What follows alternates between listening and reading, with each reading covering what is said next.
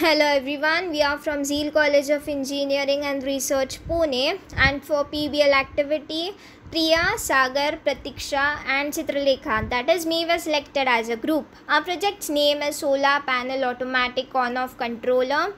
A solar panel or a photovoltaic module is an assembly of photovoltaic cells mounted in a framework for installation.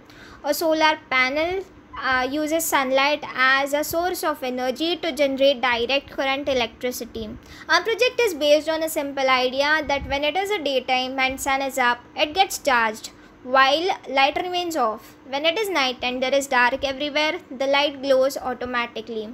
So we made use of some transistors, 10 kilo ohm resistors, 10 ohm resistors, 560 ohm resistor, BD139 transistor. This is the block diagram, and now my friend Pratiksha will explain how she made this amazing project.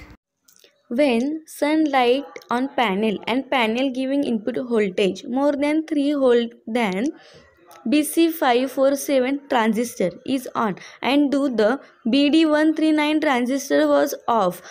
This transistor is used for higher current and efficiency. It can be handle 1.2 ampere current and provide constant current to the light. When solar input voltage was less than 3 volt, the voltage transistor was get automatically off. Because of 10k resistor, they are drop the voltage more than lower, their transistor is off and automatically BD139 was on. It was be because transistor continuously doing that emitter high through 10 ohm resistor after transistor BC547 off.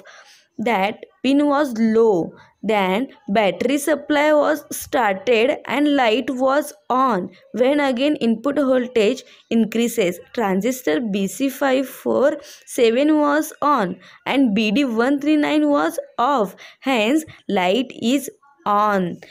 There is 1k resistors is used to adjust the current of light.